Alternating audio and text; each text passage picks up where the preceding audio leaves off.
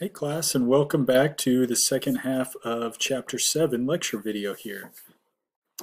So, continuing on our discussion of thermodynamics and looking at the idea of the Franklin-style Franklin wood stove, all right? Why does heat naturally want to flow from the stove into the rest of the room? This is something we actually have talked a little bit about already in class.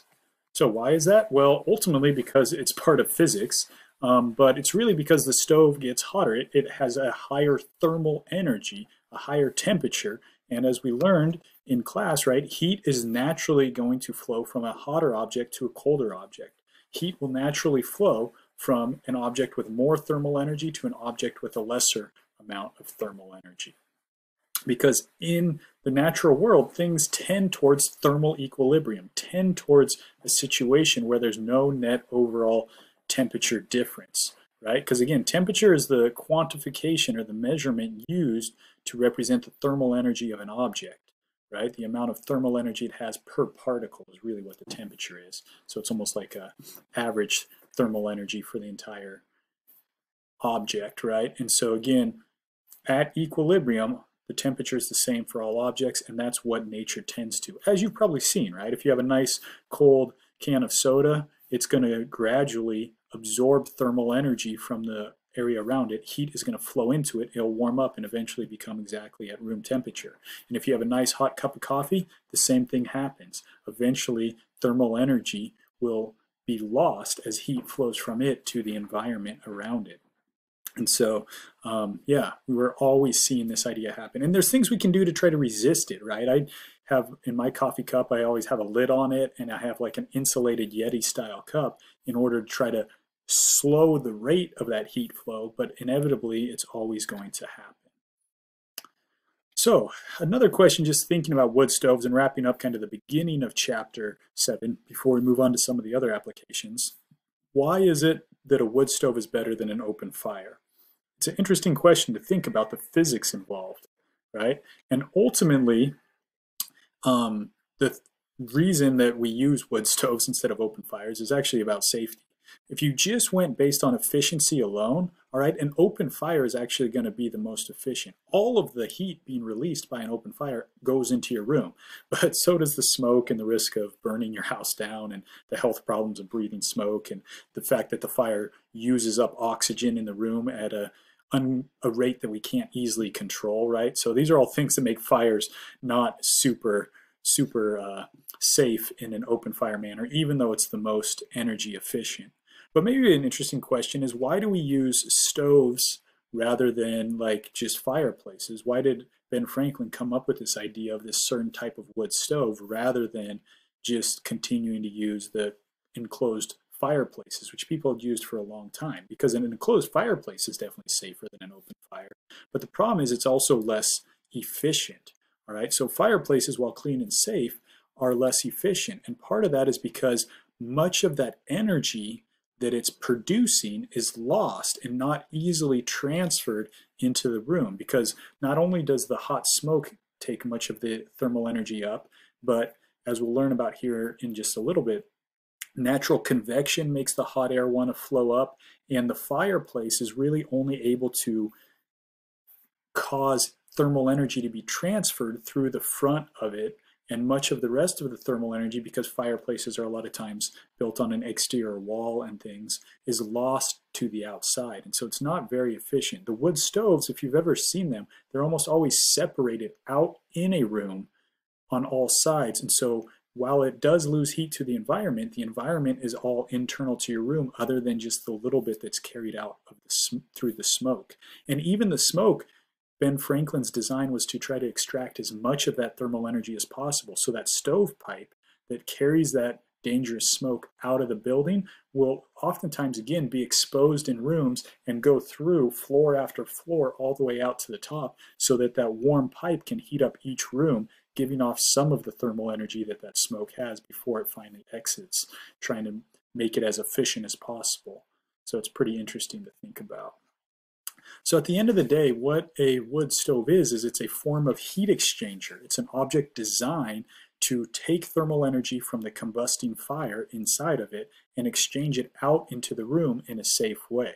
So it separates where the chemical reaction is happening from the rest of the room and tries to only transfer the thermal energy to the room while nothing else goes out. Ash doesn't come out, smoke doesn't come out, and so on. And because of the way it's enclosed, it also has the ability to regulate the burn rate as well, because you can actually control the flow of oxygen into the fire, which directly affects the combustion rate. So it's also used to control the rate of burn. That's one thing I learned early on when I've used wood stoves in the past. If you just let it burn at full blast, you're going to be like sweating in your room very quickly, because they can actually give off and produce a lot of thermal energy. So you have to really control that system of heat exchanging, control the rate of combustion so that you can control the amount of thermal energy being transferred out to the room.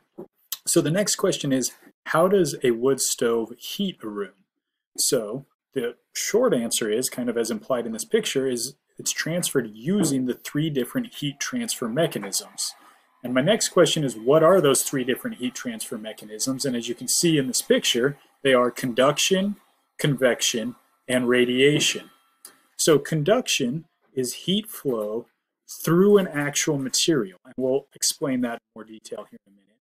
Convection is heat flow through moving fluids, and then radiation is heat flow via electromagnetic waves. So conduction is the flow of heat through the physical material of a solid object.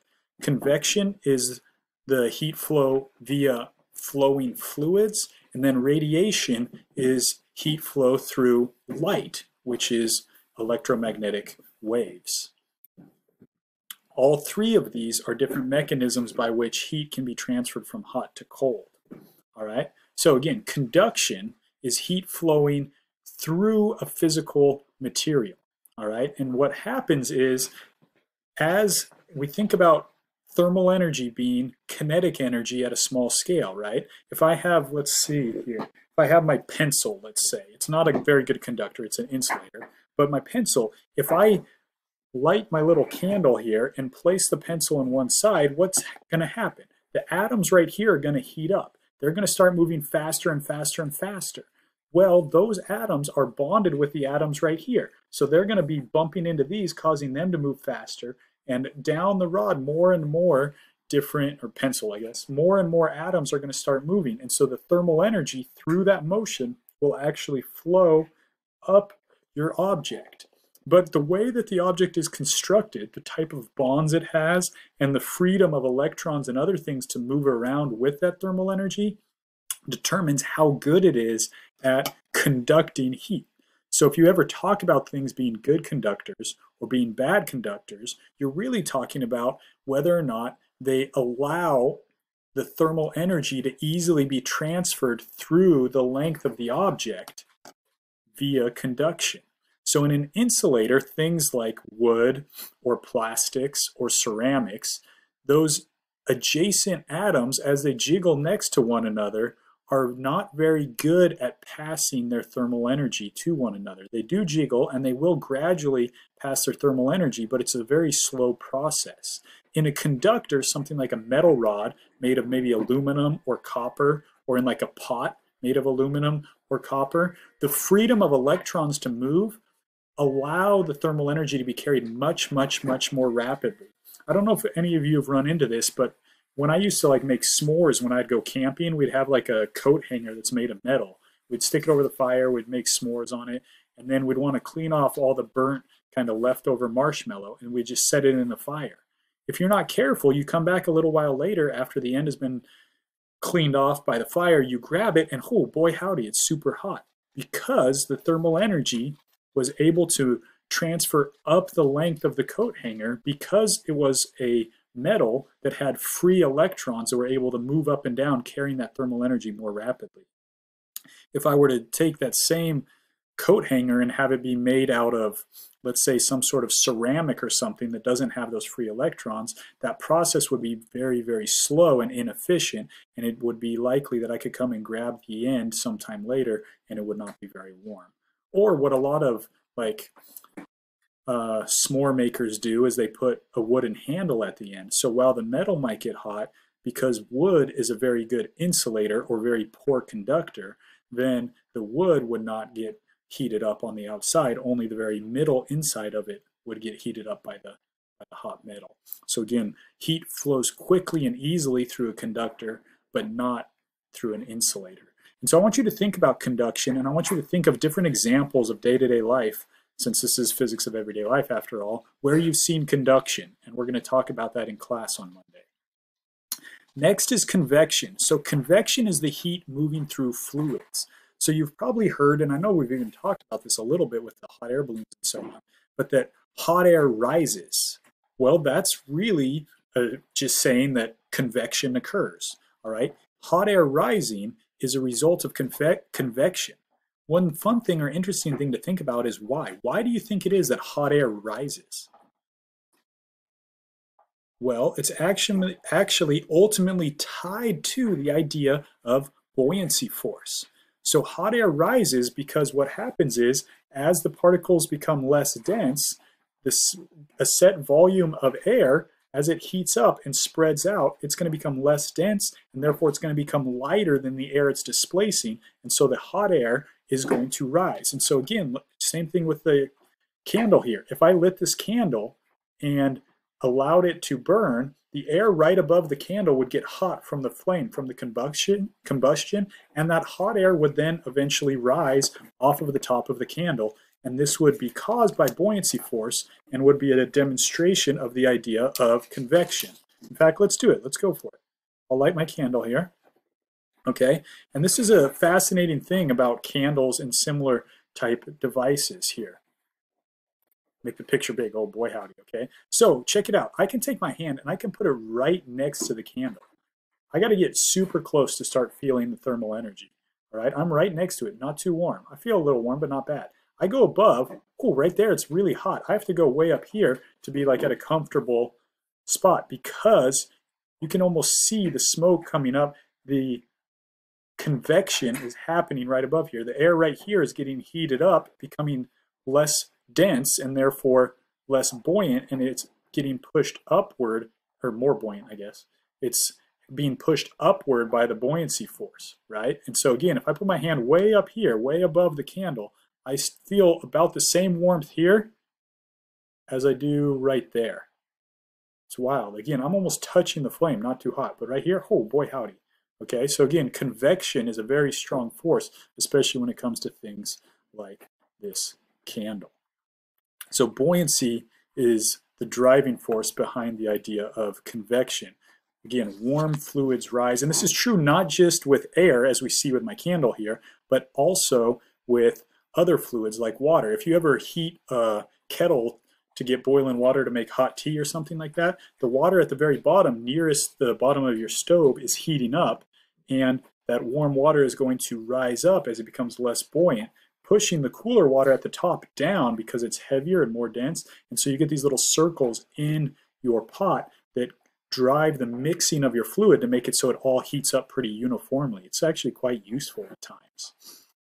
So again, cooler fluids are more dense, so they're going to drop, whereas warm fluids rise. So again, if I were using this to heat up my room, if this was like a stove here, the hot air would rise, pushing the cooler air down, which will then circle back up and be heated up. And so you get these what are known as convection cycles that occur. And there's other convection cycles that occur that I want you to think about what they are, and we'll talk about it in class on Monday also. The last form of thermal energy is what's known as radiation. So radiation is heat flowing through electromagnetic waves, through light. All right, so again, this guy right here, as you can see, is emitting light. That light is a form of energy. So when I put my hand next to it, I'm not touching it, and I'm not above it. So therefore, the only warmth I'm getting is from radiation. There's actually photons, little particles of light being emitted by this candle, and they're bombarding, running into my hand and making my hand warm up. So things give off heat in the form of electromagnetic radiation. And believe it or not, I right now, standing before you, am giving off light, emitting electromagnetic radiation. I am warmer than the room around me, so I'm constantly giving off light. Now you turn off the lights, I'm not glowing, okay, because I'm not warm enough. But in the right wavelengths of light, if you go down into low enough energy like the infrared light spectrum, which is below the visible light in terms of energy, then you would actually be able to see me glowing. And that's how night vision goggles work. My wife and I have some, and we can look out in the backyard at night and see deer and other animals sometimes glowing very lightly because of their electromagnetic radiation that they're giving off. It's really quite fascinating. It's also amazing to see how well insulated animals are. A lot of animals, you can hardly see them, even with the infrared camera that we have, because they're so well insulated that the outer edge of their fur is about the same temperature as the environment. But it's interesting, it's like their eyes and their face and their nose and their feet that are not as well insulated that you can see the most clearly on the camera. So again, radiation comes in a lot of different types of light, everything from low energy radio waves, microwaves, infrared rays, visible light like this guy, and then all the way up to very high energy things like ultraviolet rays, gamma rays, and X-rays, and then gamma rays as well are at the much higher energy side of things. That's why X-rays are dangerous and you have to wear a big vest when getting X-rays taken at the dentist. So again, there's cold waves and there's hotter waves as well. Again, higher temperatures mean that more energy is going to be given off, not only higher energy, but more energy. So the sun gives off energy all across the spectrum, all right? And it's giving off lots of it, and so it's radiating a lot of thermal energy because it's so high temperature, all right? The other thing too, if you've ever noticed, stoves are a lot of times very dark in color, usually black painted on the outside or made of black kind of cast iron metal and so on. The reason for that is things that are darker in color are more efficient at transferring energy through radiation, all right? And so that's why, for example, things that are lighter in color are more reflective of energy, letting it bounce off, and not as good at transferring it, absorbing, and then re-emitting it. And so that's why on a warm summer day, if you're wearing a white shirt, you'll feel much cooler than if you're wearing a black shirt because of the efficiency with which it's able to transfer radiation. I'm going to blow out my candle. So again, blacker objects, if it's perfectly dark and black, then it will emit and absorb radiation perfectly. But any other color or any other shade, there's some level of inefficiency where it's reflecting light and not able to absorb and re-emit as efficiently. All right, so again, going back to conductivity, there are actually equations and ways to quantify all of these things: conductivity, radiation, and convection. But because for the sake of time and because of complexities of equations and the physics involved, there's only one I want you all to understand, and that's how we quantify thermal conductivity, the rate at which heat is able to transfer through an object based on conduction alone. All right, so if we think about things being transferred, how good of a conductor is going to matter for sure. How big your temperature difference is going to matter. The size of your object that is transferring the energy is also going to matter. And so what we find is there's a heat flow equation that tells us that the thermal conductivity, which is a constant based on the type of material, it's very high for things like copper, silver, steel even is relatively high. It's very low for things like wood, ceramic. Air is actually not a very good conductor, and so on. So our heat flow equation is the amount of heat, the rate at which energy is being lost, is equal to the thermal conductivity multiplied by the temperature difference, multiplied by the area of your object, okay, and then divided by the thickness. So again, if we went back to my pencil as our example, I'd have to give you the thermal conductivity of this plastic, and then if I put this side in my flame and had the other side outside, then I need a temperature of the flame on this side and the room temperature on this side to give me my temperature difference. The area would be the cross-sectional area of the little circle of the end of my pencil, and then the thickness would actually be the length of my pencil. The thickness is the distance from one temperature to the other. All right, and we're going to practice with that equation in class on Monday as well, and then you'll get to practice it on the homework too. Here's some different thermal conductivities. These are things that are experimentally determined typically, and they can vary a little bit, but these are pretty reasonable values for thermal conductivity. As you can see, there's some things that are very low, like air. Fat on our body is used as an insulator. That's why it's, again, a low thermal conductivity. Glass is a decent thermal insulator as well in our windows and so on. And then you can see things that are used like aluminum, copper, silver are all designed to be very good thermal conductors. And diamond is actually an excellent, excellent thermal conductor as well, which is interesting. So here's a fun question for you all. I just got done making a room in our garage for my wife. I think I told you guys about this, right? And in the wall between the different pieces of sheetrock, I shoved some fiberglass. Not shoved, I left it nice and airy, like you're supposed to. But I put fiberglass insulation. Why do you think I did that? And why did I want to leave it nice and airy rather than packing it in as tight as possible? I wonder why. Maybe flip back here and think about, why do you think that might be? In fact, the idea of even using fiberglass is kind of interesting, right? If we look, thermal conductivity of air, 0.025. The thermal conductivity of fiberglass is 0.06, and the thermal conductivity of glass itself is 0.8. So why did I even put it in there? I mean, just air by itself is going to be a better insulator than the fiberglass. Why would I even bother? Well, the answer is because putting the fiberglass in there actually prevents convection from occurring. All right, so just the air by itself makes a great insulator, but it has the freedom to flow and to move. And so if I have my two walls here, let's pop back up here real quick. All right, if I have my two walls here and here, over on this side it's hot because it's inside the room, and over here it's cold because it's in the garage. So heat wants to move from hot to cold through my wall. Now if I have air in here, that's nice, it's a good insulator, but what happens is the hot air can start to rise off of the hot surface, heading this direction, and carrying with it thermal energy, and then it gets cooled down and circles back. I can get a convection cycle inside of my wall. And so what I do is I take and I put this very loosely packed fiberglass in here. The main goal of the fiberglass is just to prevent convection.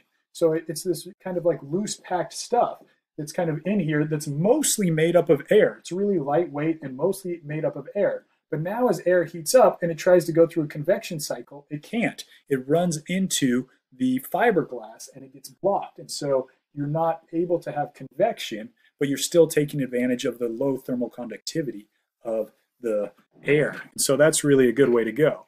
Probably the best way to go on my house, if I could do it efficiently, would be to actually pump all of the air out and have absolutely nothing in my walls. And then it would be really super well insulated. The problem is to make a perfect vacuum in your wall is not very realistic and not very efficient, but it does work on other things like thermoses, coffee mugs, and so on. So if you've ever noticed, it's very common to have an evacuated coffee mug, one where the air is pumped out of the edge around your coffee mug to make it more well insulated. Awesome. So the very last thing I wanted to talk about to wrap up this section is the greenhouse effect. So what are greenhouse gases? What's the deal with the greenhouse effect? What is it? This is kind of a bonus question. It's touched on in the book, but not talked about a whole lot. Well, what the greenhouse effect is basically there are gases in the atmosphere that are good at resisting thermal radiation. They're good at acting like a blanket almost. Our atmosphere acts like a blanket, keeping some energy out and keeping other thermal energy in on the Earth. So when you have different types of energy, visible light can pass through pretty easily and can bounce back out pretty easily. But as visible light comes in, it warms up the surface of the Earth, just like it warms up you or me if we're standing outside. But you, me, and the surface of the Earth, as we give off that thermal energy after we absorb it, we usually give it off at a lower temperature, usually infrared light, as I mentioned earlier. We don't glow in the dark, right? We do reflect some visible light, and that's why we can see each other, but we don't glow in the dark. Instead, we give off infrared light. And infrared light can actually be absorbed and re-emitted by certain types of gases in the atmosphere, and those gases are known as greenhouse gases. And so what the greenhouse gases do is they actually trap energy that's trying to leave from you, me, and the surface of the Earth and reflect it back to the Earth. And so they keep the planet warmer than they would be otherwise. And so the greenhouse effect is not a bad thing. In fact, it's needed. If we had zero greenhouse effect and zero greenhouse gases, I think the average global temperature would be something like -10 Celsius or something, maybe even colder. I can't remember exactly, but it would be much, much, much colder place. So we like the greenhouse effect.